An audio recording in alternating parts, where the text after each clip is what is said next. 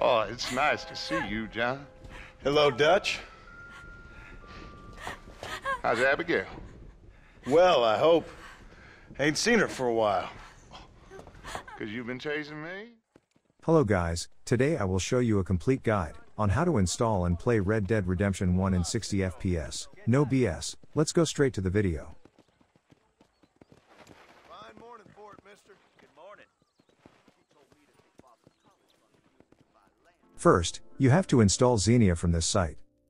Just click in xenia-canary.zip and the file will be downloaded. Then move it wherever you want, and unzip it in a folder. I will do it on desktop.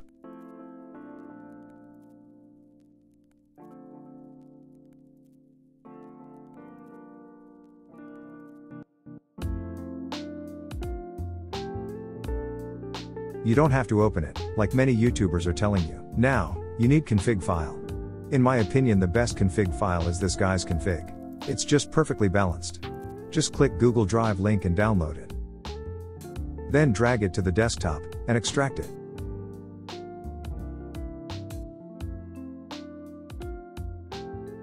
To make it work, change the file's name like this. And drag it to your folder.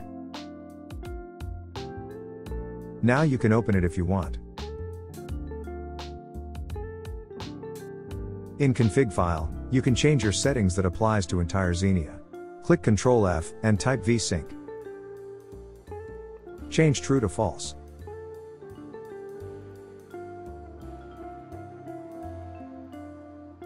A little higher, you can change your resolution. If your PC is average, like mine, choose 720p.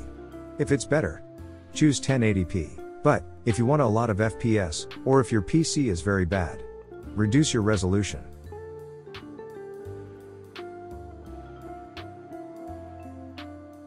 Then scroll down, and delete all of these settings, because they may conflict with Virtual Controller.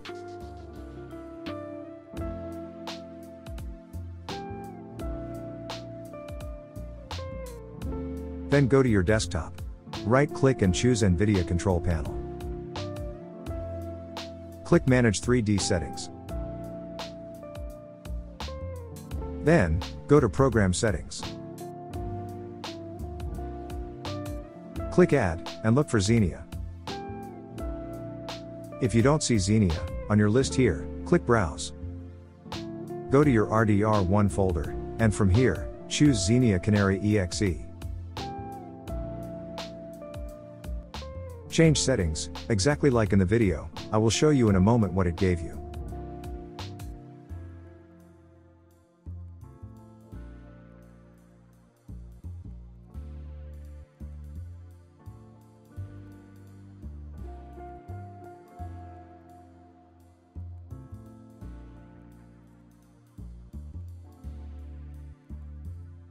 Keep in mind to click Apply in the end. As you can see, setting vsync to false, and changing NVIDIA settings, brings much better performance to the game.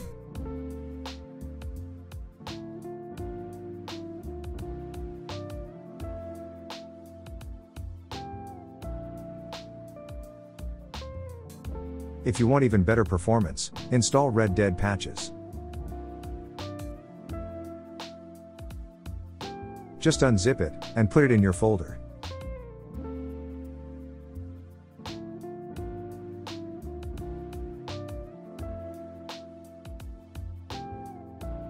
I will show you an example for Disk 1 version.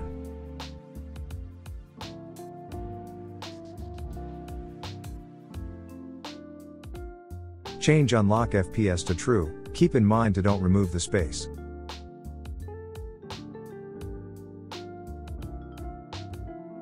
In this file, you can change your in-game settings, set low resolution modes. Or if your PC is very bad, set performance setting, that means very low quality and no trees. But at least your FPS is increasing. You can also enable cheats here, like infinite horse stamina, or infinite ammo. I personally keep it on false. But if you want, set it on true.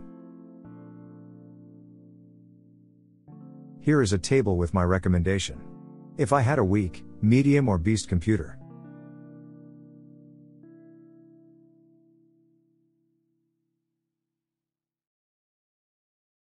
The last step of Red Dead installation is basically installing Red Dead Redemption. Initially, in this video I showed how and where to install RDR1. Unfortunately, while editing the film, I realized that I can't do that because that would be considered as promoting piracy, breaking copyright law, etc. I don't want this video to get deleted, so you have to find RDR1 file on your own. But don't worry, it's quite easy, so yeah. I will show you the video right after the installation.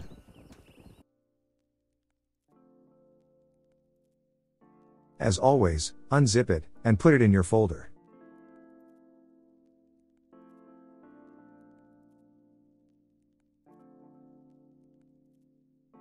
Your final folder should look like this. You are now all set to play on Xbox Pad. But if you are still watching this video, you probably want to know how to play on mouse and keyboard. To do this, just go to this site, to Anton Shibunen's blog. Scroll down, and search for Virtual Controller. He is not the best Xbox Pad simulator, but he is the easiest, and the fastest to configure. Download the latest version, and launch it.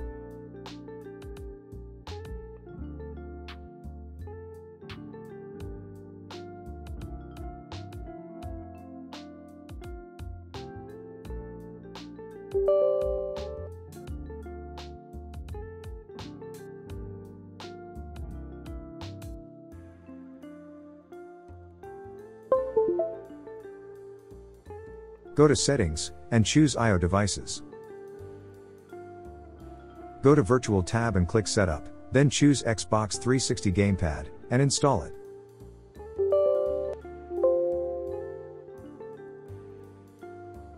Now restart your PC. After restart, open Virtual Controller again, and as you can see, Xbox 360 controller is now installed. Then go to Physical and enable Keyboard. Remember to enable lock feature. Then go to Mouse and do the same thing. Do not enable lock feature here.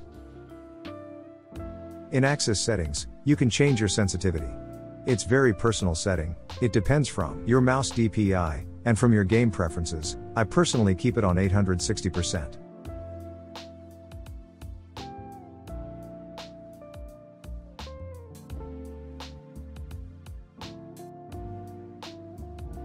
Then go back to Anton's blog, and scroll down to Reconfigured RDR bindings.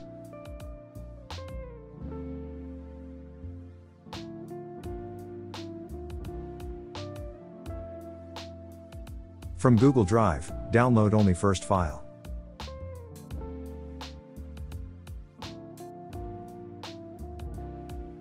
Then go back to your virtual controller, and select Load. And open your file.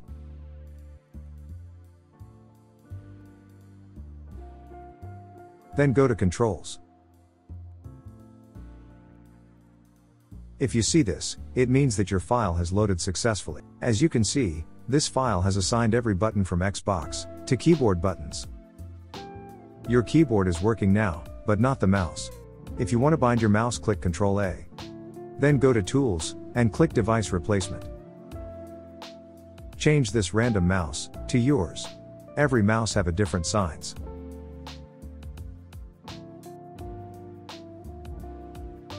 If you want to check, is this mouse is really yours, you can check it in your devices. If you don't like the automatic assignment of a key, you can rebind it.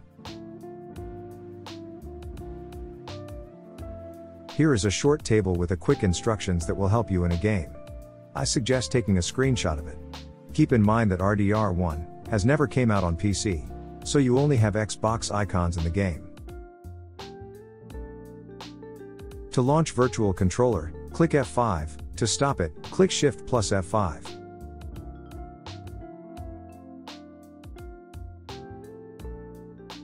To launch the game, open Xenia, click Open, and search for your folder. Open Red Dead file, and choose default.xex.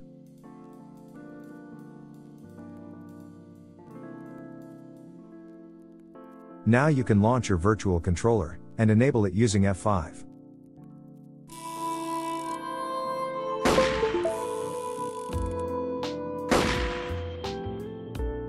Click F11 to full screen your game.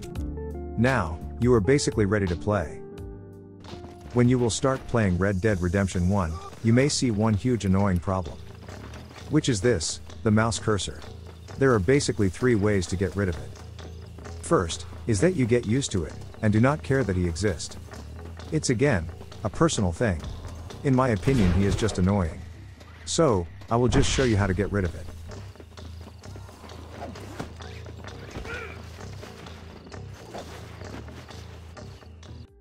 The second way is the hardest one. Just download any empty image, and go to any JPG to CUR site. You just need file with no image. Then, open your settings. Go to Devices. Choose Mouse. And then click in Additional Mouse Options. This window will pop out. Go to Pointers. Click Browse and search for your cursor file.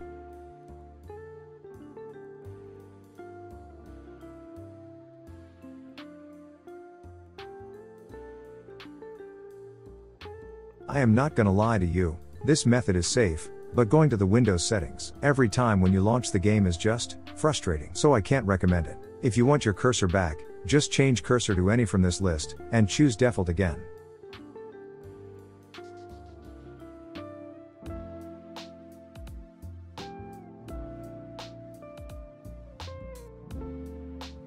The best method is installing Cursor Hider program. This is my favorite one. The only catch is that, I don't really know does this contains a virus. Probably no, but keep that in mind.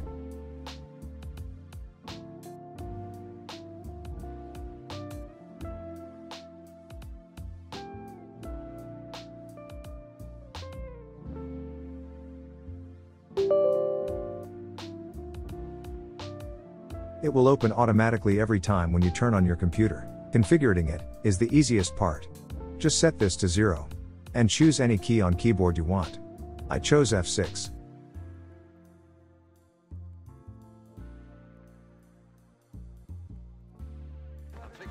Look how easy is this. Now you see the cursor. And now you don't.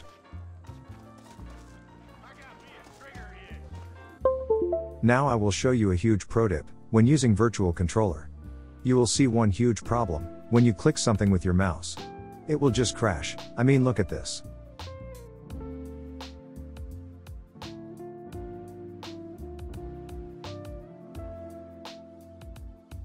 It's basically making it impossible to use. But I've found a solution. I will just show you how to launch the game. Make a shortcut to Xenia. Then click F9 to open recent game. Then open virtual controller. And turn it on with F5. Do not move your mouse, I suggest taking your hand off it. Then, it is very important, to click Alt plus Tab, and go to your game.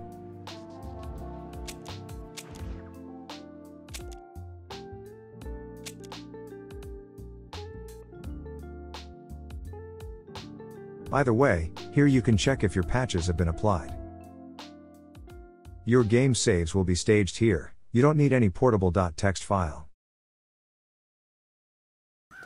So this is it. Thank you guys for watching. I wanted this guide to be full, and make it clear. I hope you had a nice time watching me. Have a nice game. If you have any questions, write it down in a comment. See you. Bye guys.